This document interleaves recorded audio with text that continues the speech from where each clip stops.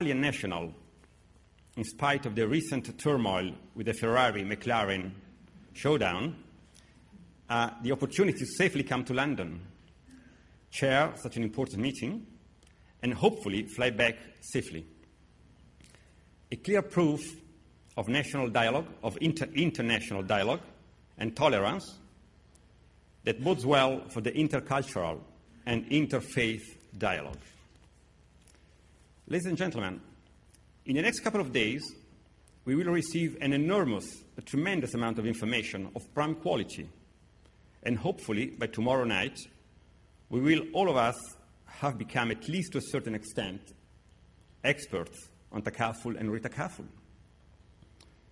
But this was to be expected, given the high profile and experiences of the speakers. What perhaps was not to be expected is that another fundamental concept that at the end of the day will make the difference has been put at the very forefront of our conference. And on this particular aspect, I would like to draw your attention.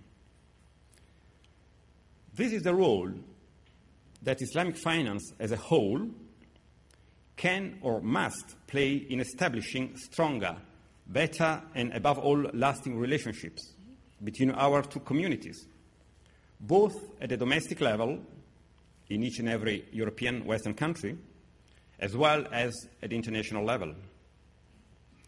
This concept has been very well summarized in the title of the special address that will be given by the Honourable Alderman John Stutter, Lord Mayor of the City of London, Islamic Finance and I stress, and interfaith harmonization. Ladies and gentlemen, we know that we live in a very difficult times, and perhaps even tougher times lie ahead. The necessity of finding a common ground of understanding and mutual respect has become urgent and imperative. The knotting of economic and financial ties is, beyond any doubts, a powerful tool in creating an environment of mutual respect, where interests are shared and are in common values and tolerance on both sides. Common understanding will follow.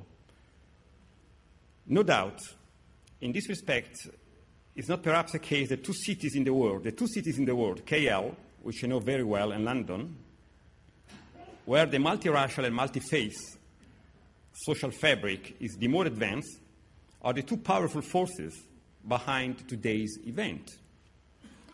But please, let's not fool ourselves. These two bright stars in a sky overcast by clouds do not exempt anybody sitting in this room, in spite of his or her personal beliefs, cultural or social background, to assume his or her own responsibilities in understanding other people's values, respecting them, and in building bridges in his or her everyday activity. By doing so, we will make a favor to our own wallet and to our conscience as well, by contributing at the same time to a more stable and safer environment. Thank you. Now I have the pleasure of